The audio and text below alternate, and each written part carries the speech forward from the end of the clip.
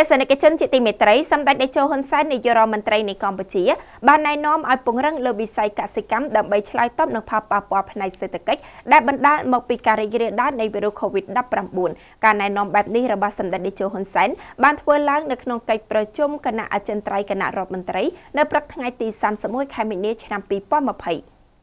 សម្ដេចតេជោហ៊ុនសែននាយករដ្ឋមន្ត្រីកម្ពុជាបានណែនាំឲ្យពង្រឹងលើវិស័យកសិកម្មដើម្បីឆ្លើយតបនឹងផលប៉ះពាល់ផ្នែកសេដ្ឋកិច្ចបណ្ដាលមកពីជំងឺ COVID-19 ដែលអាចអូសបន្លាយរយៈពេលយូរនោះការណែនាំរបស់សម្ដេចតេជោហ៊ុនសែនបានធ្វើឡើងនៅក្នុងកិច្ចប្រជុំគណៈអចិន្ត្រៃយ៍គណៈរដ្ឋមន្ត្រីនាព្រឹកថ្ងៃទី31 ខែមីនា ឆ្នាំ2020ក្នុងសេចក្តីប្រកាសព័ត៌មានស្ដីពីលទ្ធផលនៃកិច្ចប្រជុំបានឲ្យដឹងថាក្នុងកិច្ចប្រជុំនោះសម្ដេចតេជោហ៊ុនសែនបានបញ្ជាក់នូវវិធានការជាច្រើនដើម្បីដោះស្រាយបញ្ហាទាំងឡាយដែលកំពុងកើតមាននិងអាចកើតមានបណ្ដាលមកពីជំងឺ COVID-19 ក្នុងចំណោមវិធានទាំងឡាយដែលបានលើកឡើងនោះសម្ដេចតេជោបានផ្ដល់អនុសាសន៍ឲ្យត្រៀមទុកនៅវិធានការសេដ្ឋកិច្ចដែលអាចរងផលប៉ះពាល់រយៈពេលយូរដោយសារតែជំងឺ COVID-19 នេះសម្ដេចតេជោបានណែនាំឲ្យពង្រឹងវិស័យកសិកម្មដែលជាចំណុចខ្លាំងរបស់កម្ពុជាសម្ដេចតេជោក៏បានណែនាំឲ្យត្រៀមទំនិញស្បៀងចាំបាច់សម្រាប់ប្រជាជនកម្ពុជាដូចជាអង្ករនិងអំបិលជាដើមសូមបញ្ជាក់ថាដើម្បីត្រៀមស្បៀងអាហារទុកសម្រាប់ផ្គត់ផ្គង់តម្រូវការក្នុងស្រុកនេះសម្ដេចតេជោហ៊ុនសែនក៏បានណែនាំឲ្យផ្អាកជាបណ្ដោះអាសន្ននៅការនាំចេញស្រូវ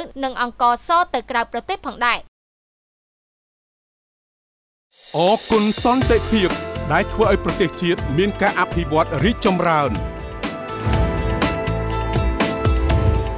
សន្តិភាពបានផ្ដល់នូវសេចក្តីសុខដល់មនុស្សទាំងឡាយ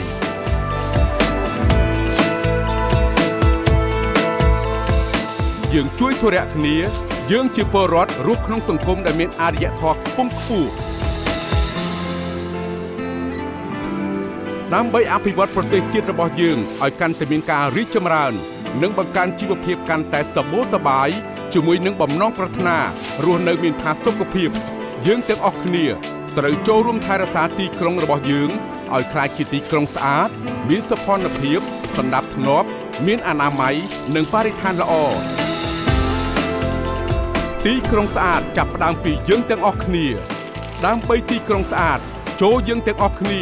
ចូលរួមបង់ប្រាក់ថ្លៃសេវាប្រមូលសម្រាមនិងសំណង់រឹងរាជធានីភ្នំពេញតាមរយៈ Acilida ទាន់ចិត្ត ATM Acilida